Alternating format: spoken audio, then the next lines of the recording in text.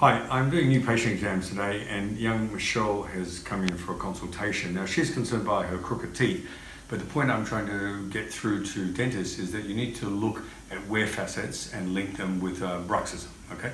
So let's have a look here. That's Michelle's normal bite. She has a deep overbite and obviously she's concerned by the crowding of the teeth. And an average orthodontist is just going to look at that and line up the teeth, no big deal.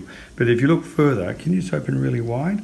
You can see the scalloping on the side of the tongue, which is a classic sign of sleep disordered breathing. And just say ah, and you see the Mallampati. Mallampati is 4.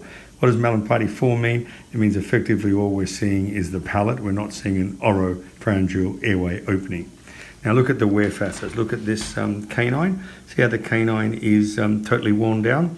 That's what dentists should pick up on and realise that bruxism doesn't always mean it's stress-related behaviour. It could be related to a Mallampati of 4, scalloping, tongue tie, etc. Now, have a look here. That is not a chipped tooth, that's wear facets. Can I get you to bite like you did before? Okay, now bring your jaw forward for a second. That's it, and just there. Have a look at that.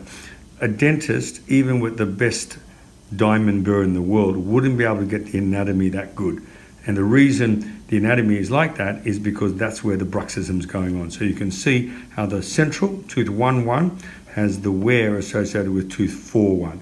And what's happening? The patient is bringing their jaw forward at night to open up their airway, which is to make room for their tongue. Now just keep biting there, thank you. So in that position, you can see where the tongue sits.